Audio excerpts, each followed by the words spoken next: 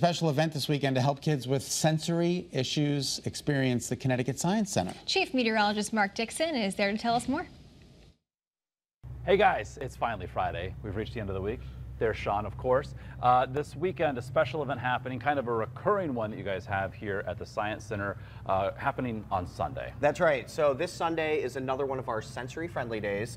We're really excited to invite anyone with some sensory needs to come on out. We're going to dim the lights for you. We're going to turn down all the really loud sounds and make it a really welcoming place for everyone to enjoy the Science Center. All right, so 10 to 4 on Sunday specifically. That's right. Also specifically to Sunday, a pricing promotion. Yeah, everyone's going to pay kids price as part of our Sensory Friendly Day promotion. So come on out. It's a great day for anybody to enjoy the Science Center because all the exhibits are still here for you to interact with. We're just tweaking them a little bit for those with sensory needs, but it's still going to be a great day for everyone to enjoy. So you can get tickets in person? Yes. Or online, ctsciencecenter.org. Yeah, we recommend getting them online. You'll get that kids price promotion right on the website, and it's quick, easy check-in when you get here. All right, Sean, thank you so much. And of course, we hope you make the Science Center a destination of yours this weekend.